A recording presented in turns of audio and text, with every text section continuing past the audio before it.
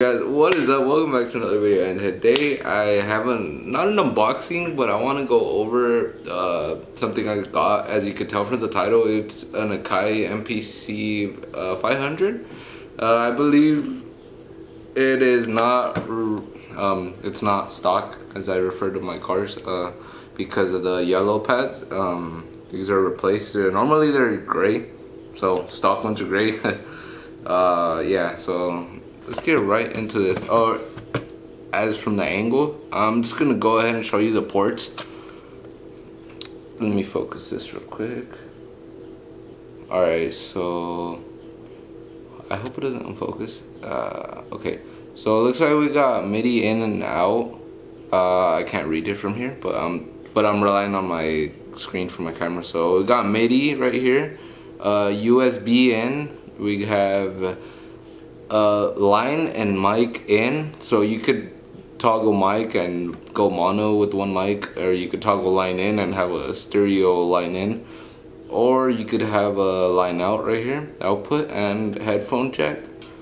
Pretty neat. And speaking of the headphone jacks and the quarter inch jacks, I got an adapter from Mobile Rest.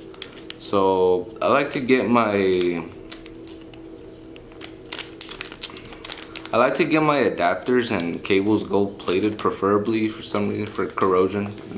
But I mean, I don't have all my IO like gold plated, like this MPC is not gold plated obviously, so there might not be a significant like difference. So anyways, here are the jacks. Focus this.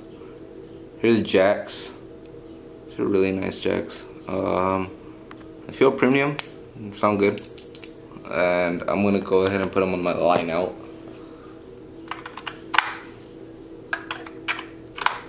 I like the click whenever like you insert something, you can hear. It sounds really satisfying. Let me get it in focus.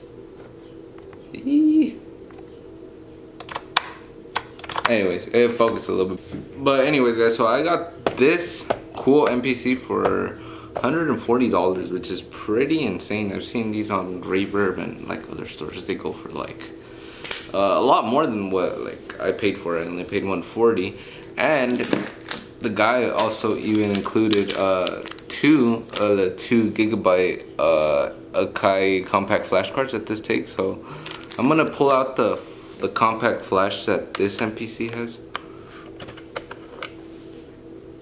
So it's the 128 meg.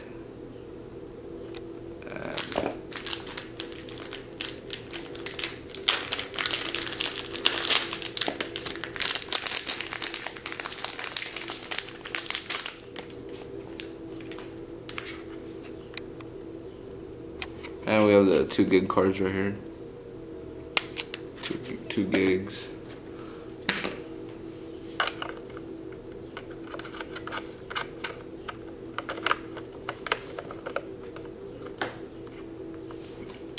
So I've been trying to connect this to my PC, and it works via USB, but you have to go in the menu on the Akai. I'll show you guys like as soon as I'm done talking. I'll just cut to the camera like just specifically on the MPC. But yeah, I'll go over everything as soon as I'm done talking. So the guy said he had it for quite a long time. He said he got it at a pawn shop, and the power cable is this freaking weird, kind of not that long, but yeah, it's here. It might not be the legit one, but you never know. If anyone knows about these, just let me know if it's legit or not. Now let's go over here. As I'm currently filming this, I've been trying to get rid of my camera. This is the one that I'm recording with right now. It's a Rebel T6i, but I've been wanting to get rid of it because I have lots of other stuff that I've been wanting to go over, but I haven't really had the time to go over it because I'm gonna upgrade the camera, and I don't have my light with me right now. But here's what I pretty much have. I have a lot of stuff. Like it's just a mess. But here's the cassette player I have. I just had it out here for some reason because I was moving stuff, but Yeah, see, the light is bad. Behold the MPC500. It was actually not that difficult to get my hands on it, but I'm pretty blessed now that I have it. Anyways, I'm about to boot it up.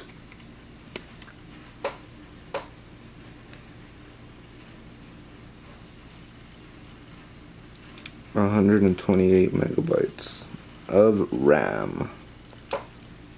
So let me connect something real quick, and we are gonna get jamming out real quick. Well, mainly to the default because I haven't even passed anything to my compact flash card, so this thing is empty. But I'm gonna load up a lot of stuff, and once I do, I'll be sure to upload a lot of videos. So to get to the menu, to connect to your PC, I go to mode, and then I go to save, and once you see the screen,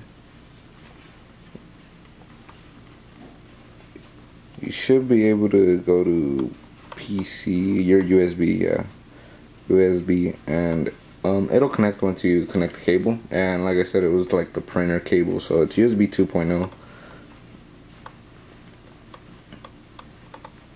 I'm trying to format the card, and you have your cursor keys over here to navigate within the menu, and this is to pretty much scroll, but this is to navigate. And you have your pad. Your pad bank is going to be very, very useful for whenever you want to switch and have more than the following 12 sounds that you already have, 12 pads that you already have. So you can load up more than what you could technically fit right here. Okay, so I'm about to show you guys the RAM. I already popped this thing off. It has two click bonds right here, so pulled it off, and you have your RAM right there. So he actually upgraded it to 128 megabytes. That is 128 megabytes of RAM. Ooh, nice. I actually pulled it out, and it's pretty easy to pull out. It's like a laptop.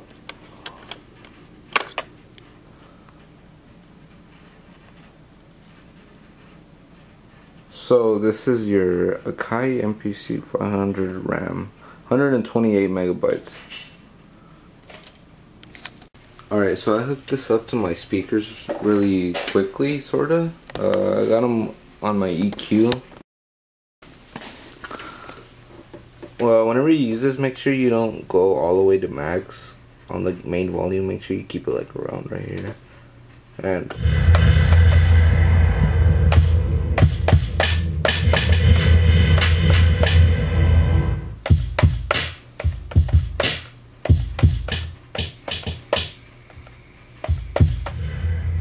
anyways, I'm kind of messing since I'm looking at my screen literally.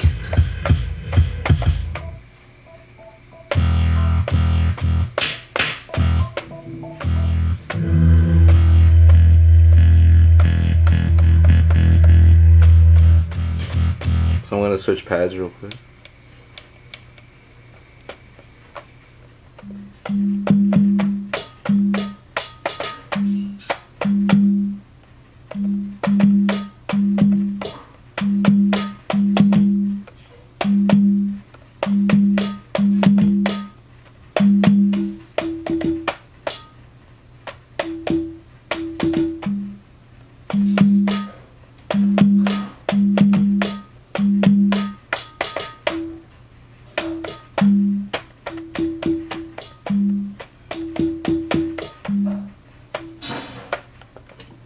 Next bank.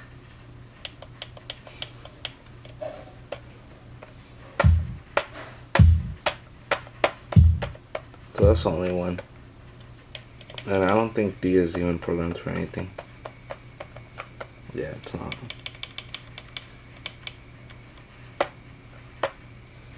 Let's go to C. I like this kit.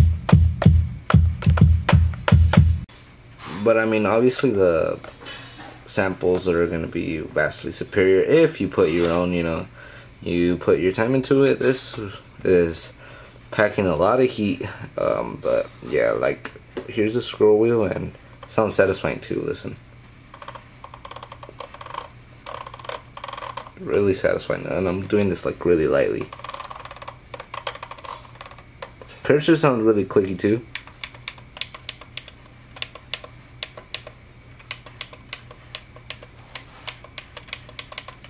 Really clicking.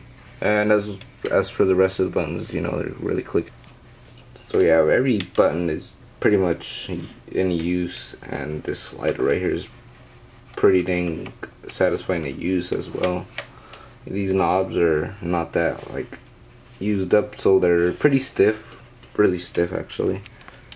The play start right here, overdub right here, stop play, and another important one is the 12 levels of do it button, which is the actual button that you use to like record. Not like record, I mean record just for something else. But there's a lot I need to learn from this. As you could tell, like, I'm not that experienced from it, but yep, sequencing lengths.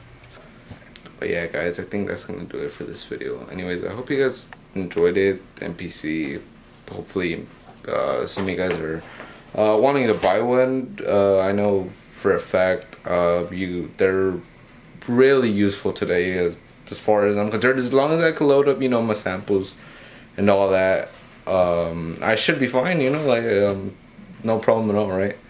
I've just been having trouble. I don't know, it's a software I've tried MIDI made, but I don't think it worked. I think I need another one. MIDI made. It's actually MPC made, not MIDI made.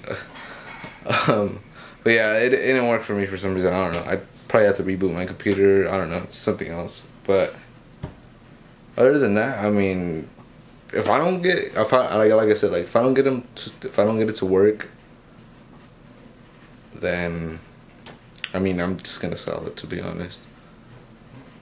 But well, like, I mean, I know there's a wide market and there's people actually like looking for these, not on a daily basis, you know, but like I'm pretty sure people are interested in it. I hope you guys liked the video. Please like, comment, subscribe. Anything helps out. I'll catch you guys on the next one. Peace. It's really hot in California. You don't want to be here. And these earthquakes, oh my god.